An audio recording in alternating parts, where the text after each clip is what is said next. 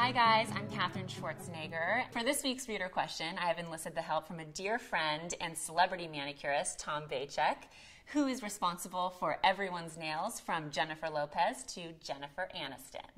So this week's reader question is from Sam on Facebook, and she asks, what is a fun day-to-night nail look that I can learn how to do at home? Perfect. Let's talk about it. That's easy. We've got this. So this look is inspired by the nails we did on J-Lo for the AMAs. We needed a look that was perfect for not only the red carpet, but for her performance. And so this will translate perfectly for a daytime and nighttime look. This technique's also great for refreshing an existing manicure by adding a little bit of glitz and glam. So we start first with a full coverage nude. My inspiration right now is kind of more of a 70s feel. So we're gonna take this kind of mauve-y tone. I'm actually playing off of the color you have on your lip, which I think is beautiful. And this color is called Marvelous. So we'll start by dipping the nail into the glitter, then using an old makeup brush to actually brush the glitter back onto the nail to get like a gradated ombre effect. And then we'll take a little bit of red and we'll just gild the tip of the nail.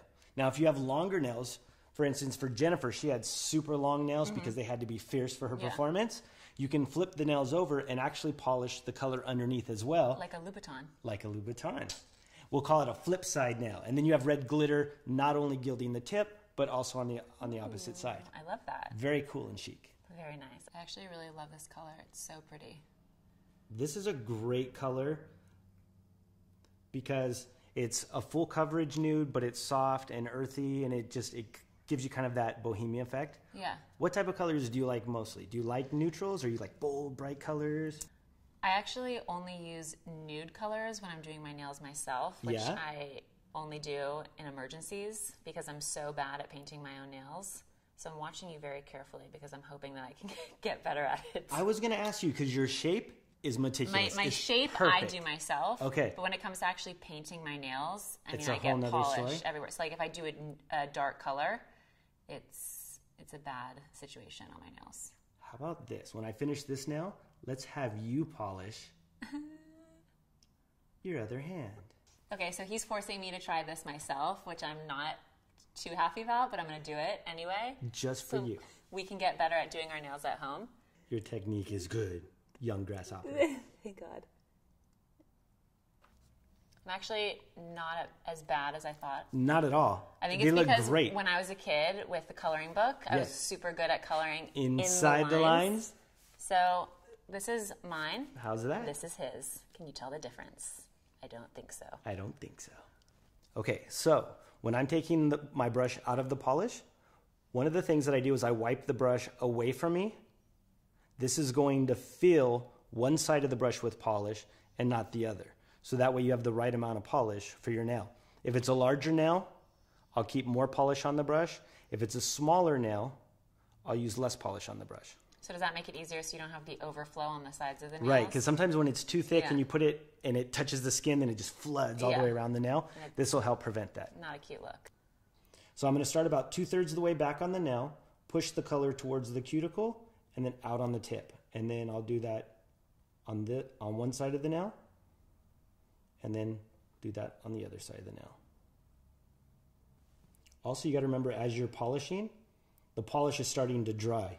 So the more times that you brush through the polish, the more chance you have of it starting to get thick and streaky. So the least amount of times that you brush it, the smoother the overall finish will be. That's what happens to me when I do my at-home Yes. It looks so weird. Yours look like glass. There's like no stroke to be found. Thank you. So sometimes with the thumb, due to the size, you'll have to double dip. So we'll do one side and then we'll go back into our polish. So what we're going to do next is we're actually going to let both coats dry completely, and then we'll start adding the glitter one nail at a time. So we want to add the glitter when the nails are dry or wet? Dry, because we're going to apply a top coat for the glitter to stick to, one nail, and then we'll dip it, and then we'll brush it back, and then we'll apply a top coat to the next nail, dip it, so one nail at a time. So we let them dry completely, add a top coat, and then we're going to dip the glitter. Correct. So for the next step, we're going to use our top coat on one finger at a time. We'll polish one finger, Then we're going to take just the tip of our finger and dip it into the glitter. And while the top coat's still wet, we're going to use an old makeup brush.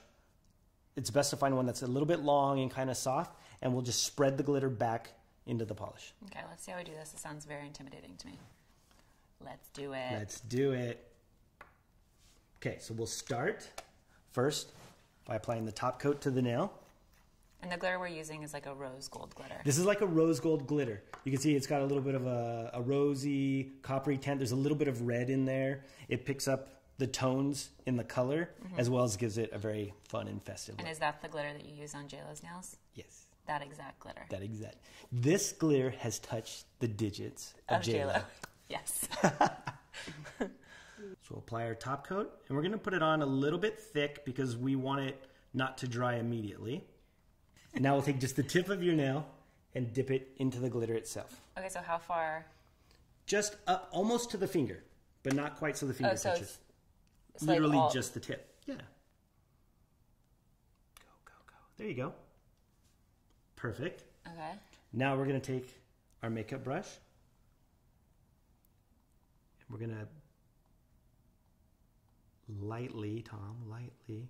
So we're going to put the top coat on, dip, and then I'm going to brush it back. Okay. And then we go to the next, the next, the next. And the best part about this look, too, is the more imperfect it is, the more perfect it is. Because you don't want every nail to be like this exact same. You almost want it like the glitter's been splashed across the nail.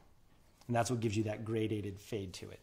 Okay, so So for you this ready to try this on yourself? I know, this is going to be really intimidating, Okay. but I'm going to try it myself. Here we go. Okay, so I think I'll start with my pointer finger since that seems easiest. Perfect. And don't be afraid to put it on thick and quickly, because this is mainly just to get the glitter to stick to the color. I'm so stressed out. Dip it in, grab your brush, and then just smear it back. Exactly. And then you can pull it back as high as you want. I usually try to go a little bit past the halfway point. Okay. Voila. So our next step, normally what I'll do is I'll take the towel and I'll fold it like this and then just wipe off from underneath the nails. Once it's dry as two, you can simply wash your hands and all the glitter from underneath will come off. So the next step is we want to add a little bit of festiveness and a little bit of fierce by adding some red to the tip. So we're going to use a bit of red glitter. And just on the tip of the nail, we're going to go through and just gild the tip. So super thin and small. And what this actually does, then it also brings out the red that's already in the glitter that we're using to give it more of an effect. So now last Beautiful. step is Last step is top coat. we'll clean up the glitter around and then we'll finish it with top coat. perfect. Another little tip is to make sure that you have like a dedicated brush for your glitter because it will be there forever. It's never coming off. It's never coming off. Okay, so we're on the final step, finally, and we're going to do a top coat after we've cleaned up all the glitter off of my nails. And what this is going to do, this is going to seal and protect your design, plus give it that high gloss shine. You can also go in just right along the edge and actually kind of encapsulate the tip with your top coat as well, and that'll help smooth that little bit of roughness out and help the glitter last longer on your edges. Ta-da! JLo inspired nails. Thank you so much, Tom, for helping us do this. I absolutely love it.